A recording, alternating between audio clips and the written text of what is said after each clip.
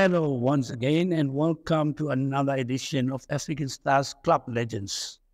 With us today is Mr. Zico, Uamuina. Welcome to the program, Zico. Thank you, hello Carlos. Thank you, and thanks really for having me. Always an honor to come speak about African Stars, bringing us down, taking us down memory lane. Very good. I like it. Well, he might be a little bit young, but he's a club legend. In and out African Stars, he stood the test of time. He started with African Stars as a very young age, coming from Kakara Secondary School. And he played for clubs like Hungry Lions with his brothers, Kondeka Aces, and he was eventually snapped up by African Stars. Can you please walk us through your journey as to how you joined African Stars? Yeah, firstly, let me say I grew up in Aminis, Sarimare, and my first 6 years, and then at the 7th year, I came to Windhoek. That's where I first made contact with football. I watched my brother. I used to accompany my brother to Tjazeruab to trainings. You remember, I realized I used to train at single quarters there before that, the disco hall, on hard bricks, hard rocks, and we trained there. And then maybe you had two pairs. Some guys had only one pair. They play on that rocks, and then you have to play at the SKW or Kadotura Stadium with the same boots. That was tough. But as I said, I grew up there, and then I came primary school in Windhoek, and I went to Waterberg Primary School, senior primary school for further my studies there. I played real football there. Many people can attest to that.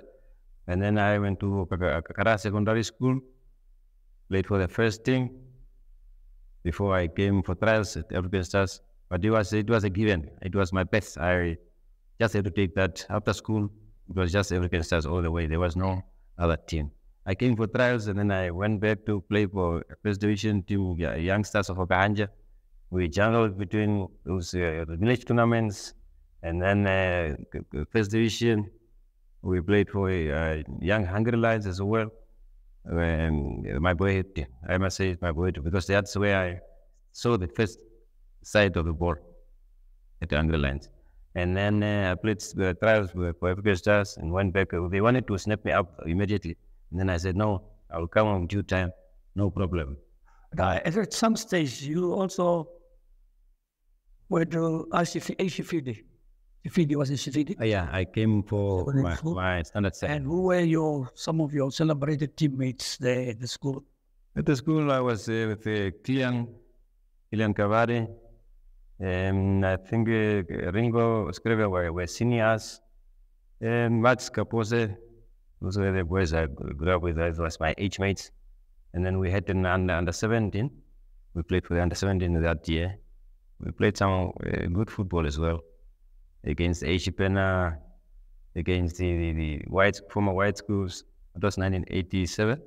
So former white schools.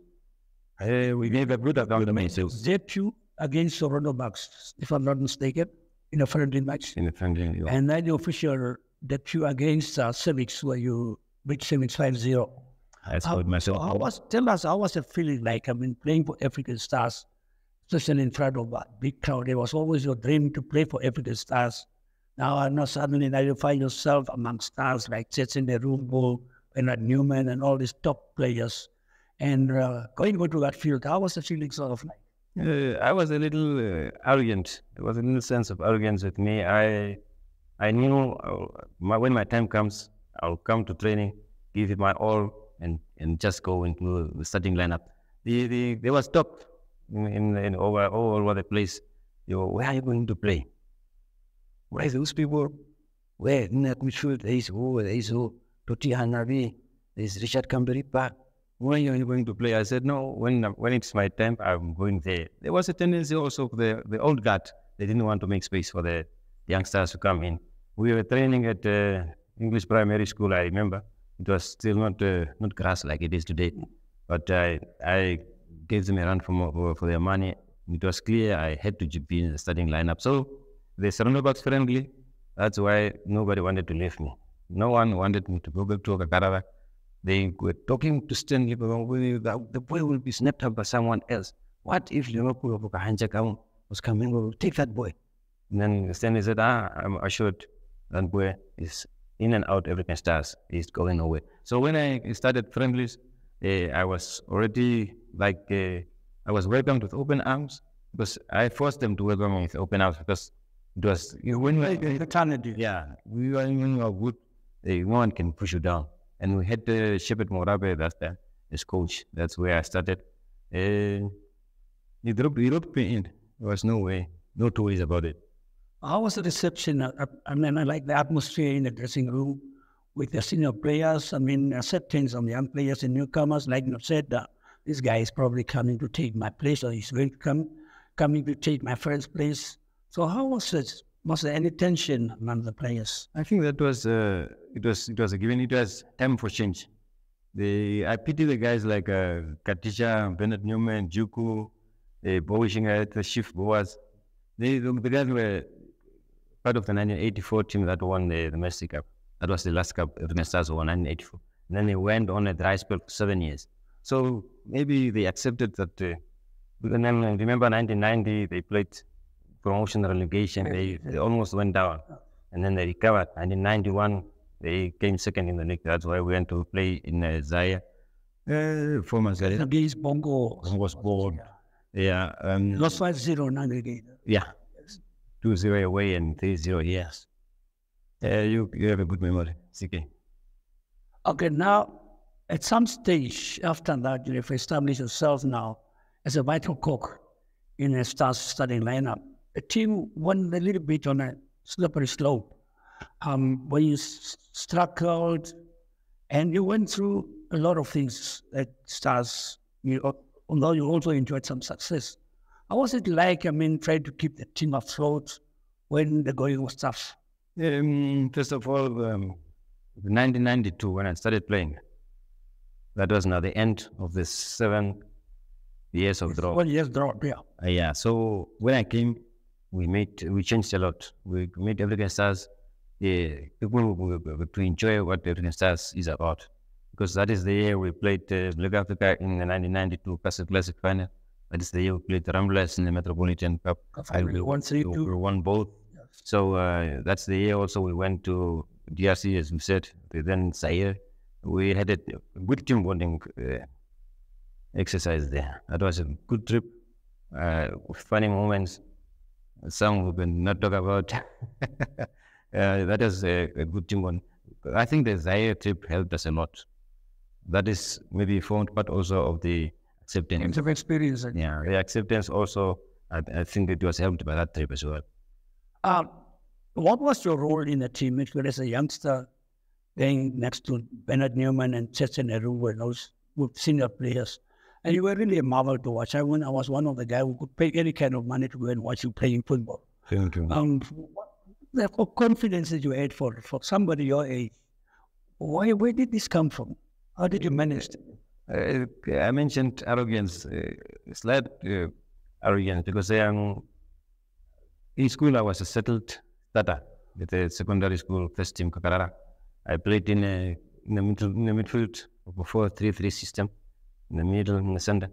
And then, so I was, sometimes I tried to libero as well. And then I was pity. When I came to African Star, I thought I would play central midfield. And then Shepard Morab, he saw my speed and then converted the whole system, made it a 4-4-2, me on the wing. So that's why I didn't struggle. I didn't struggle. From training, commitment, there was no way I will be shy or afraid of going in there. I played football live.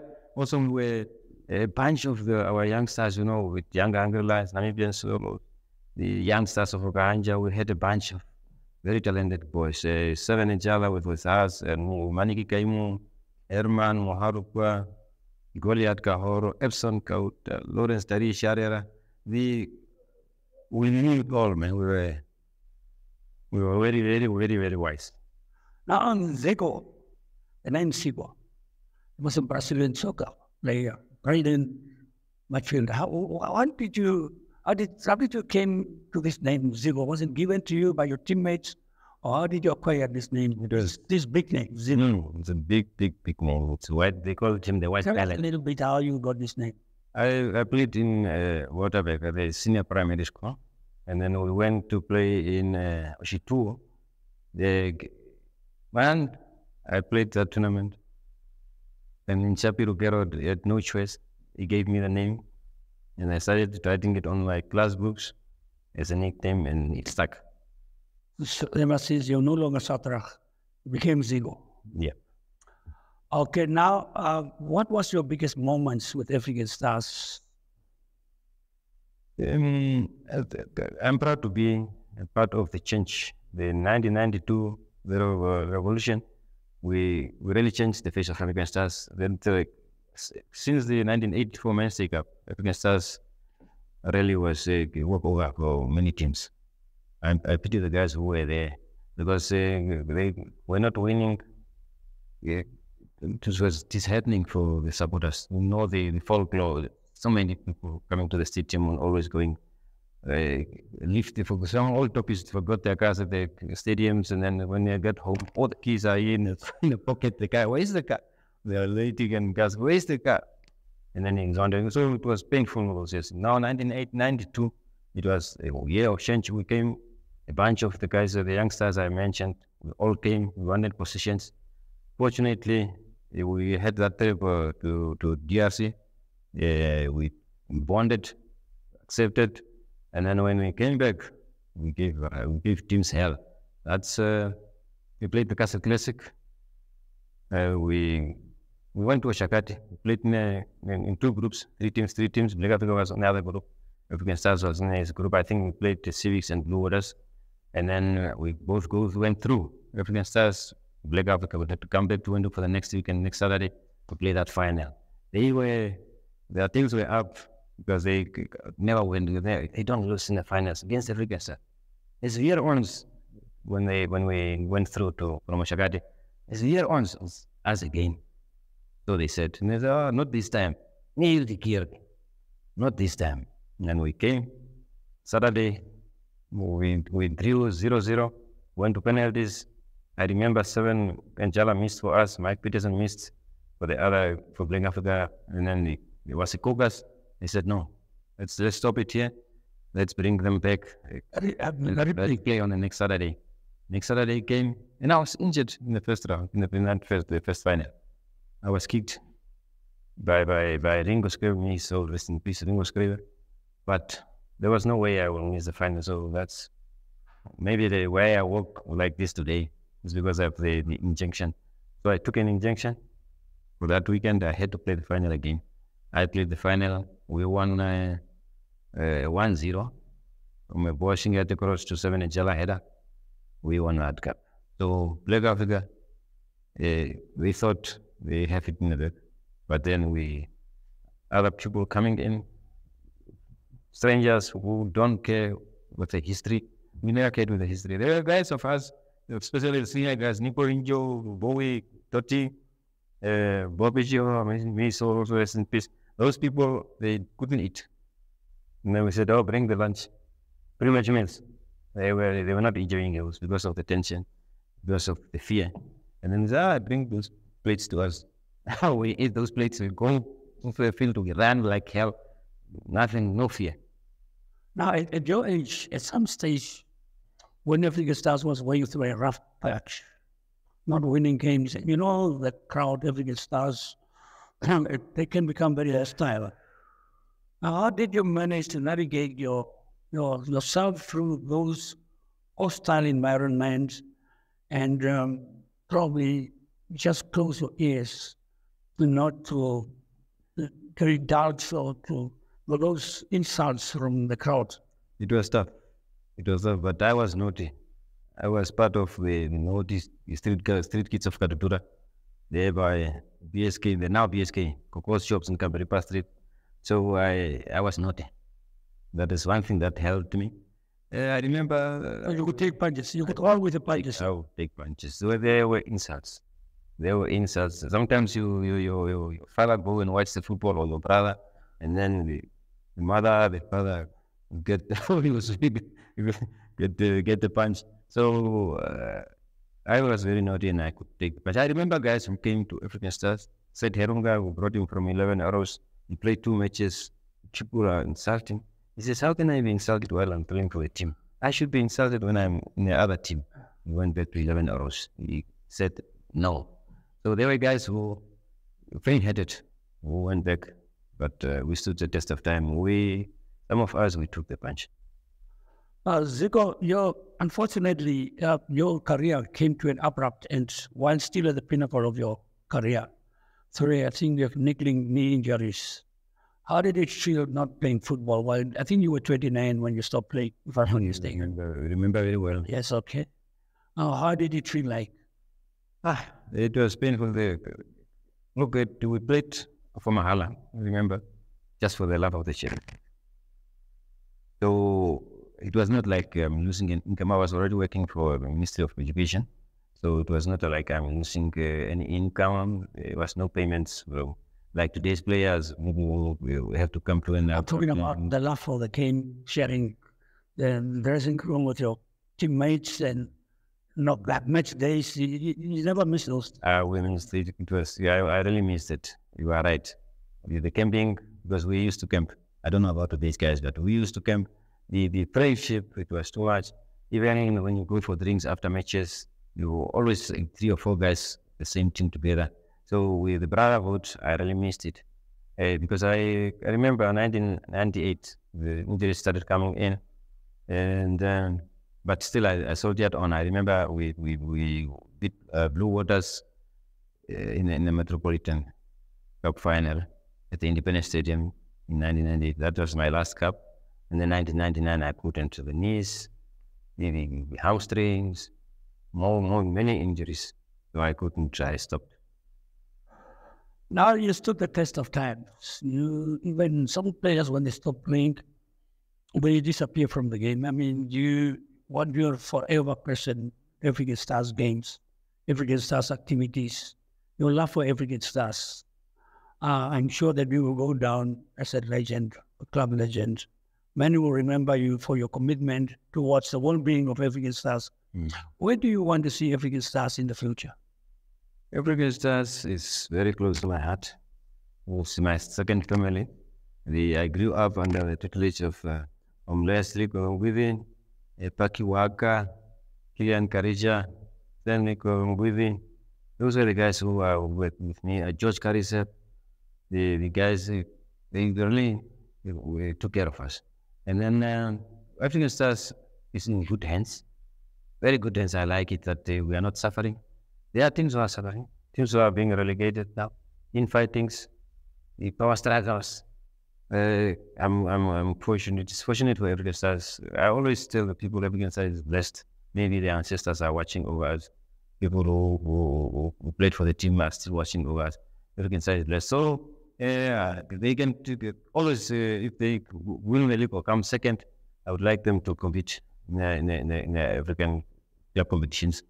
I want them to be like Sundowns. Mamelodi Sundowns. Dominate Namibian football. Dominate Namibian football. Become a well-oiled machine. Get the best players, and go on to great heights. During your career, who was your toughest opponent, and who were your favorite players? Whether your teammates or from opposition? Even before I started playing, we as young boys who walked to the Independence Stadium, we had favorites in different teams. When you know Blue Water is coming, go to Wendo, you know you have Kopuma Tumbare. 11 Arrows, you have Shamwe Lasi. Black Africa, you have Rastan Mulane. We have Mendo's Sipondoka Tigers. We had Ambrosius 5, Fernando Pards. We had favorites. And then, so when I was playing, I have to mention Mohamed Osep. Mohamed Osep, a favorite and also a toughest opponent. Bobby Samaria, worth a mention, close to that. Dorothy Campbell. And then in defense, Mike Klazen. He was playing for Black Africa. Very good player. Very good player. Intelligent. Game reader. Not speedy, but very good game reader. So there are quite a few. So I enjoyed playing with Waka Waka. What was it? Master of the ball. Well, with that, we've come to the end of another edition of African Stars Club Legends. So from all of us here, cheers. Thank you for joining us. Thank you for having me. Yeah.